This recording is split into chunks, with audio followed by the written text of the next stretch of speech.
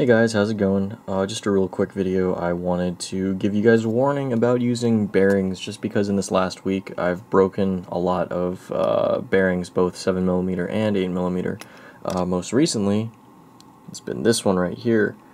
This is at the bottom of the spur, and this is pretty much where I break all the bearings that I ever break, is on the bottom of the spur. And the reason for that is the spur gear.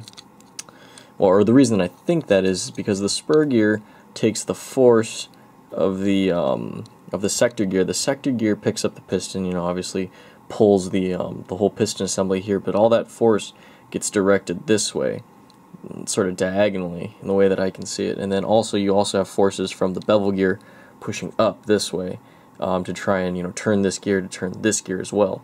So all that force gets pushed back on the bevel like this, or sorry, the spur like this, and because of that, your bearings crush like that.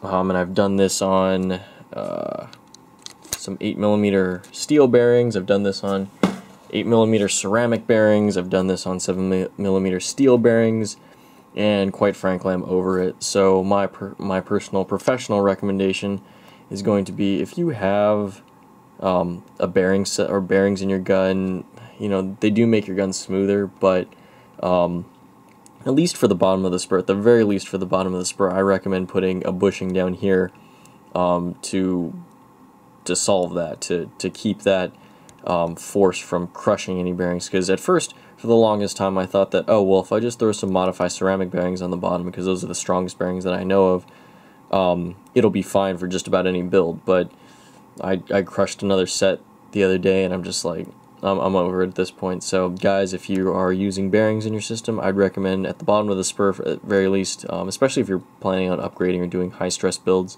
put a bushing in there. I know that the SHS bushings sit a little high, so you have to sand them down to make them flush fitting with the gearbox so that you can shim correctly. But I have two alternatives for you. If you go with either stock VFC bushings or Lonnex bushings, Lonnex steel bushings, they sit flush against the gearbox. So just some thoughts in case you guys are breaking bearings and don't know why. Otherwise, I will talk to you guys later.